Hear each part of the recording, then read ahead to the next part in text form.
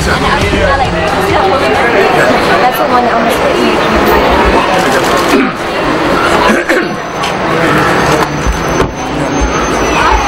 You're a good guy, Alex. You're the one that almost hit my wife with the microphone in the face? Oh, you didn't? I almost hit your wife. Yeah? I honestly did not. We have. You want to apologize to her on camera? I asked you a question. Do you want to apologize to her? I asked you a question. Okay, then get out of here. Nothing wrong.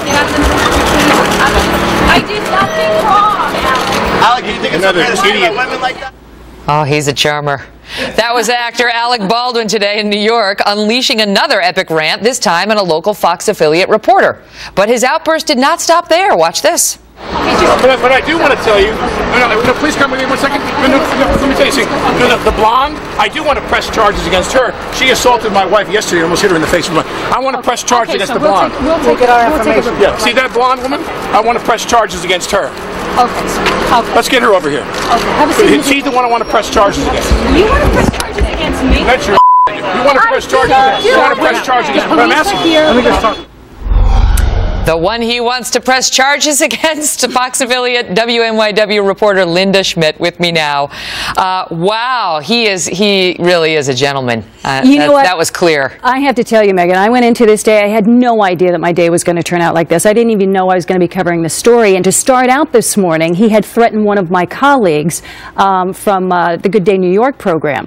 And so as a result of that, he threatened him twice. So after that, our bosses decided, you know what, this story is done. Because the whole reason we were even there today, this morning, and yesterday is because of the trial that happened involving the stalker. He's been in the news. He had a stalker who was going after him. And he even testified during the trial and broke down and cried during the trial. So anyway, she was convicted yesterday. So that was the only reason we were at the house yesterday, and that my colleague was at the house this morning as a follow-up. Right, you're not some paparazzi just trying to get a picture of Alec Baldwin. No, this was a legitimate news story. So he threatens my colleague this morning. My bosses then end up having a meeting, and everybody decides, you know what, the story's done. We did it yesterday. We covered the trial. We were there this morning as a follow-up. Now it's done. The story is over. We don't want to pile on.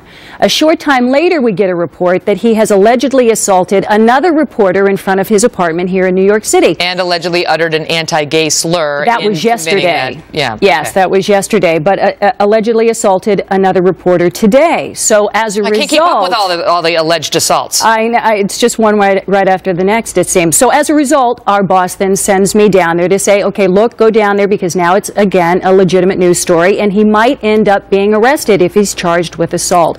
Only reason that we were down there today at all. So when you went there, you weren't really anticipating that you might get charged with assault or at least have a threat leveled against you. He was ticked off at you because you had tried to get a comment from his wife yesterday. And I want to tell the viewers, the alleged assault that he accuses Linda of, the moment where you allegedly almost chipped her tooth. Watch for yourselves. Did she assault her? The woman being found guilty today. Anything to say? I have something to say. Get away from me.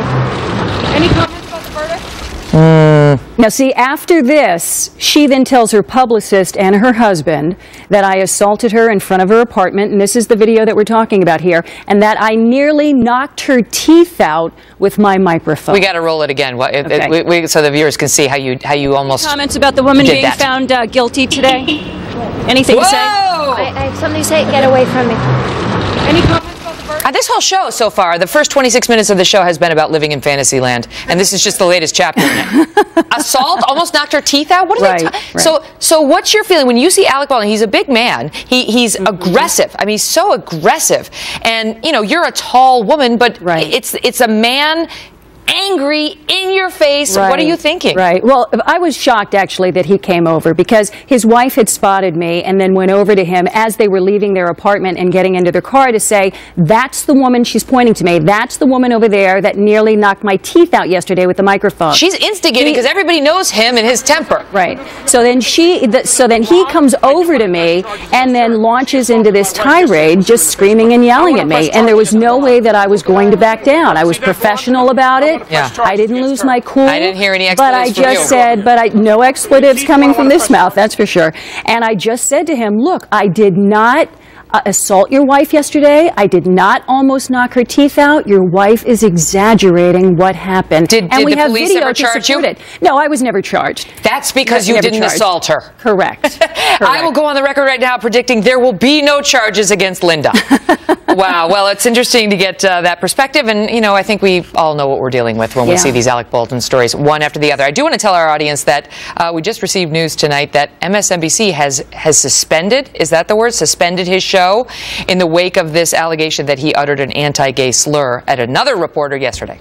Linda, thank you. You're very welcome. I just want to add one last quick thing here. The NYPD, the officers actually came up to me after all of this happened to make sure that I was okay and that I was not injured in any way. Good for them. Good to see you. Thank you.